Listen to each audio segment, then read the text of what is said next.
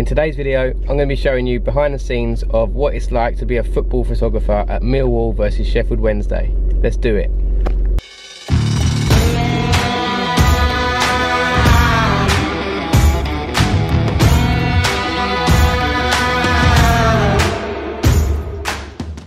So today's job is to cover the match day photography for Millwall versus Sheffield Wednesday.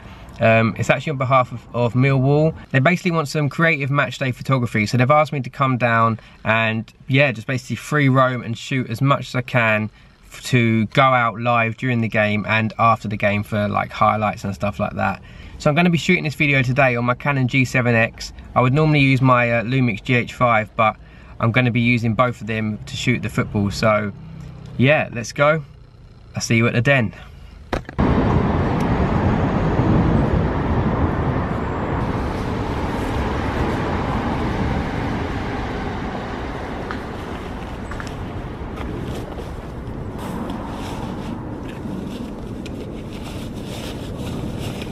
So I've just parked, now walking to the ground.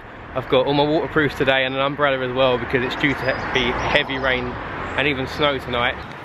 So I love shooting in bad weather because it kind of gives it like a really dramatic feel to it and it makes the shots a little bit more creative. So it's actually my second time shooting a professional football match. The first time they actually lost 1-0 to Derby, and obviously when you're shooting for a certain team you want to make sure that team does well because that's when they're going to be happy and they're going to be on top of the game and the shots are going to be good. So let's hope for that today. They're playing the Sheffield Wednesday, who are below them in the league. They're both playing pretty well, so let's hope for a good result and some goals. So I've been shooting sports for probably 8 or 9 years, but I've never shot for a professional team. So to do that is massive and I really enjoy it. Today there's no fans, which is good in a way because it kind of gives you full access. You can go wherever you want without blocking the fans' views. Now, the mask's on, obviously safety first. Although there's no fans in the stadium, we've still got to be masked up just for the players' sake and everything like that. So yeah, we're nearly there now. So I've now just had my temperature checked at the gate. It's all good, I'm allowed in. Now we've got to head to the media office and get our pass, and then we're into the ground.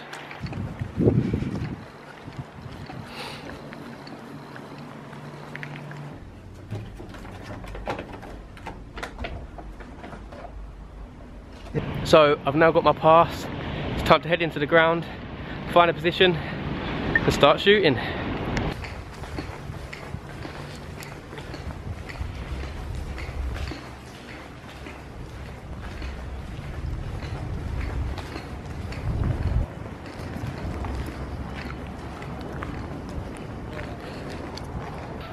So we're now pitch side in a quiet stadium.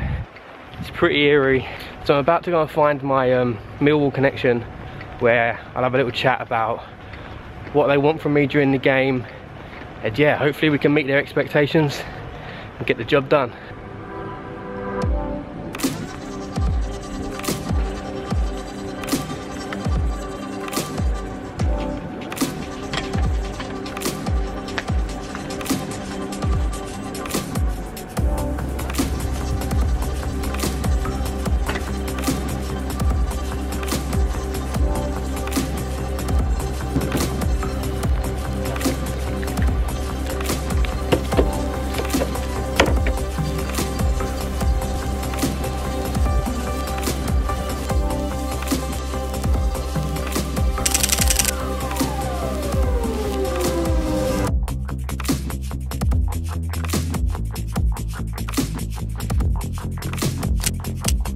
My connection at Millwall, I could see standing around the dugouts, and behind him was the Shard, and it was just a really cool shot. So I quickly sent him a voice and I was like, quickly turn around, sort of move this way, move that way, and I've got the shot. And yeah, you can see that here, it's a pretty cool shot.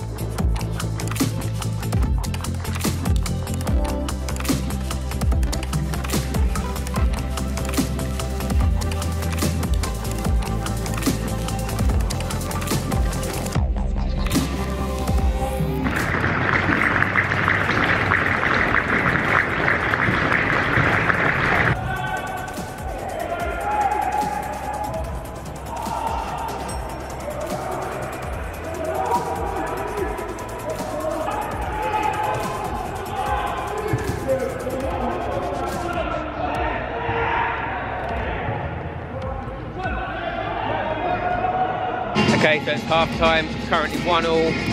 Millwall's goal was a penalty and it was to equalise as well, so there wasn't that much of a celebration.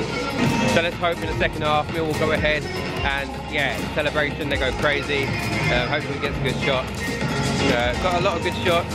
The light is getting much darker now, so the ISO is cranking up, which is making it a bit more grainy, but yeah, it is what it is.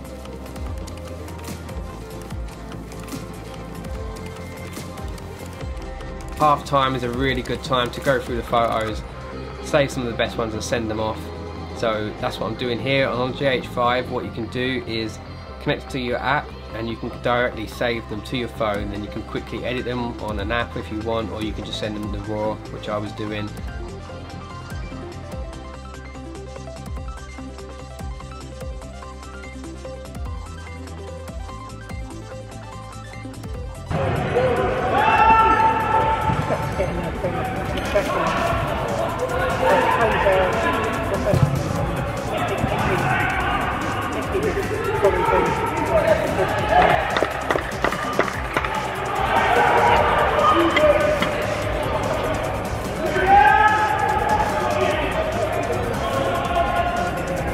So it's game over, it finished 4-1 to Millwall, which is exactly what we wanted. There was lots of goals and there were absolute bangers as well. It's a shame that celebrations were on the other side of the pitch, so we didn't get the shots that we hoped for, but we got the rain that we hoped for, and yeah, the shots were great in the rain. It makes it look so much more dramatic. So I can't wait to get home and edit these photos. I've sent the raw ones straight to the team now, so they can post them on social media however they want. With sports photography, it's really important to make sure that your shutter speed is high enough to make sure that you're freezing the action. And you want to try and get the ball in whatever sport you're doing as much as possible, because otherwise it's just a player jumping in the air or just a kick in the air. You need the ball in the shot to show what's going on. So I'm now going to show you on my computer how I edit some of my photos. So the good thing about it is you can just tweak anything you want and you can undo stuff, so if you can't make mistakes really. It's just moving the dials until you think the photo is exactly how you want it.